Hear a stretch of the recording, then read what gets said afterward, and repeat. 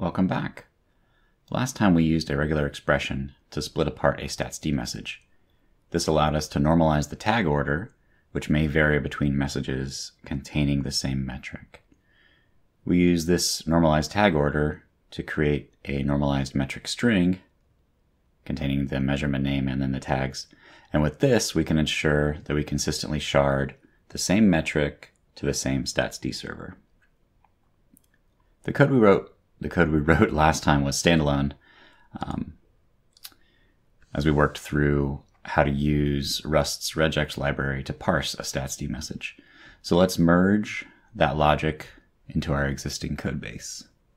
If you recall last time, we tried to use some capture groups, couldn't figure out how to get that to work with nested capture groups and then capture groups that repeat or have repeat matches. So instead, we moved to using a regex to split on the different parts of the message. So first, let's move the regex compilation in. And let's see, while running, so we can do it above here. I'm sure we'll end up refactoring a lot of this into a function at some point. So this collects them. Wow, I just read about collect a couple days ago in the Rust book, but I forget what it was all about now. Okay, so this collects the parsed string to a bunch of parts. So we'll do this per line. And let's see, that'll end up being that. Declare immutable parts there. That sounds right. All right, and then we removed the metric name. All right, I should copy these comments too because they'll be important to address later on in the future.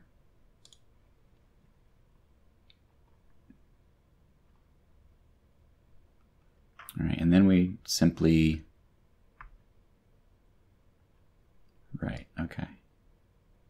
We actually don't need to do that, but we do need to do the sorts there. All right, we're sorting. Don't need to print again.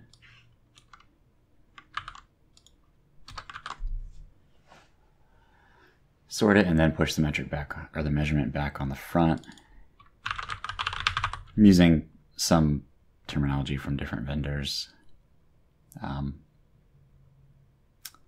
probably should have outlined some common terminology to help us talk about the parts of a StatsD message a little more consistently. But that was an oversight on my part. Okay, so we've parsed the line. We removed the measurement name. And this is the trailing type stuff. I don't know if I can use type. That might.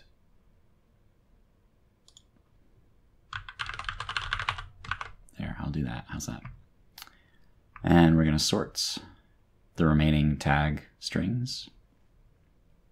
Then I'll push the measurement back on and join that into our shardable metric. All right, now let's print this. And what we do need is our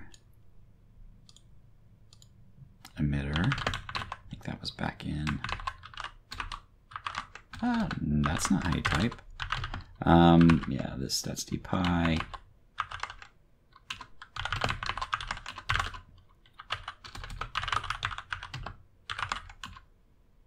Let's see what that did again.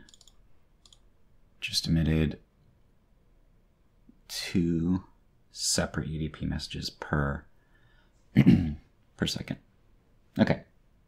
Well, what we really want to do is emit multi-line messages as well, so we will test that.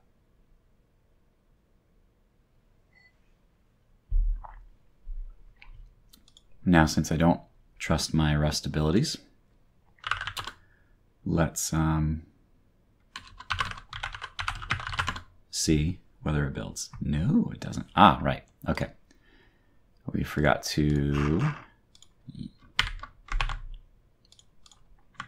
pull in regex for 1, and then that might be the only thing. Nope. Use of undeclared type or module regex. Right. Goes in the toml, doesn't it? I think the 1 is like a version. So let's see in this toml. Yeah. Normally I think you can do a semantic versioning string here. Not sure what 1 means. Maybe 1 in this case is just whatever version you have. I have no idea. I don't know what the regex module version is currently. Cool, that was it.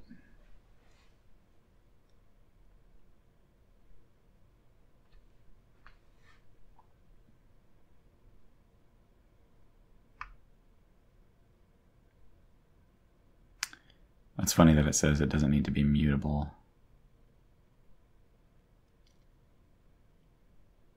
Is that even true? Maybe it just thinks that because I'm not changing the value anywhere yet. I mean, I will when I do like signal capturing and then change the value. Just trying to be helpful, I guess. Let's see. Unused variable measurement type. Right, not using that yet.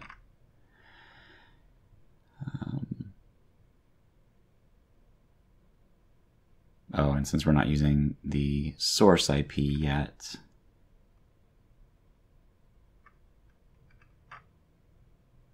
that'd be interesting. Yeah, we don't need to use that either. Could let's see what happens when we prefix it with an underscore. Is that really a way to tell Rust, hey, don't bother me if I don't use it? Interesting. Huh. It's a neat convention. Let's do the measurement type as well. All right. Running does need to be mutable for right now. Okay. Now let's run and see what we get. All right, we got those. Now let's change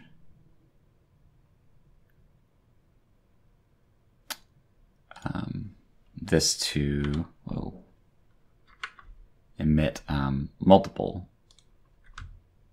metrics in the same message. What can I even do? I can't remember if I can do a new line character instead of a single quoted Python string. That's what I don't remember. All right, I really just want to do get hostname again, but this one I want to. Right, this one was different order. It's supposed to be country. But instead of logins, let's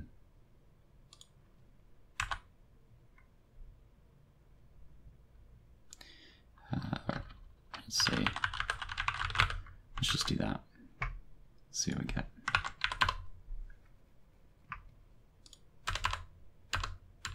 Okay, we do get 3. So it is parsing the lines correctly. So we're getting 2 logins, and they both have been normalized. Oh, let's change the host for this one. Yeah, we'll make sure that this country here, I think that's probably fine. Okay, cool. We're about 10 minutes in, so we may stop soon, but let's kind of look ahead and see what else we might want to do. Actually, let me verify that this really is working as it should. What if we do a trailing new line? I think I never handled that case.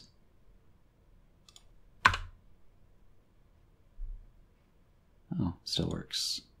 Maybe the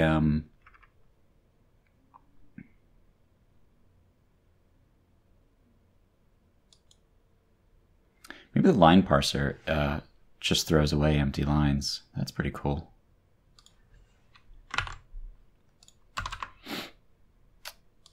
So we have a trailing new line. What happens if there's two trailing new lines? It's not like I don't trust things, huh? Oh, what's going on? Right. Yeah, that's what I was worried about. Unwrap on line 35. Yep. Okay, so we do need to handle empty lines.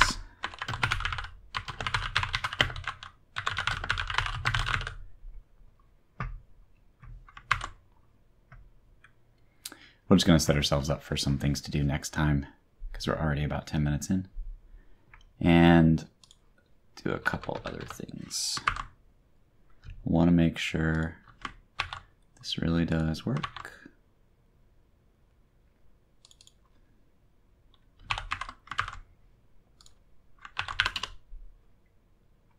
What? Right.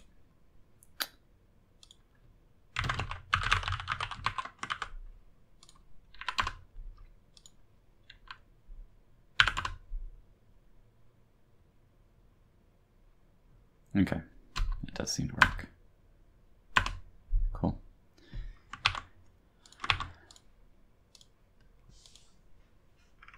All right, now what of these comments are irrelevant now?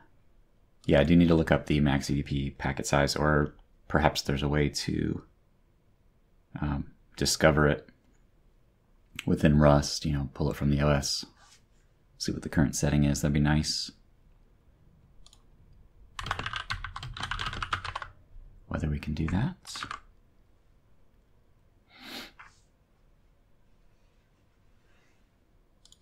We did this with a regex.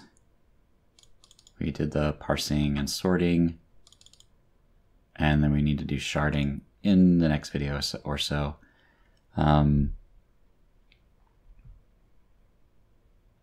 then, yeah, we're going to start to specify how we're going to split these messages up and send them. I was envisioning maybe a vec of strings where we have one vec per backend StatsD server. But I need to look ahead into Rust's concurrency functionality. Maybe it has some built-in helpers for like Go channels, I think is what they're called, or something like that, where for a thread, there's like data structures that you can link to it and just throw data in, and then the thread will consume what it can and in thread safe and perhaps an atomic fashion, so I don't have any issues. So I need to look into that.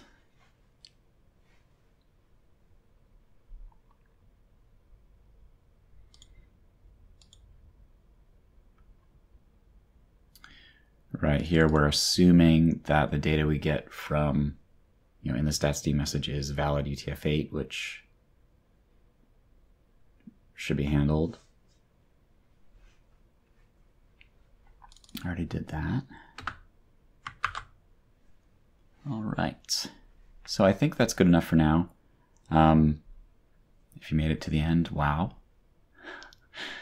So next time we will possibly work through some of this stuff or start setting up a sharding function. What I think I'm going to use is the DJB hash, and that'll be interesting to try to port to Rust because the C code kind of makes use of the fact that a string is essentially a pointer to a char, and you can increment that as you loop, you know, since it knows the pointer size, it just increments to the next byte in the C string. So it'll be interesting to think through how to port that to Rust properly. Maybe there's probably an easy way to just loop over characters. That's what we want. I think I gotta have to look into whether the hashing function was meant to operate on bytes or whether it's safe for it to operate on a Unicode character, which could be, you know, have a value more than 1 byte can hold. So UTF-8 can hold 4-byte characters. So we'll have to see. Alrighty, thanks for watching.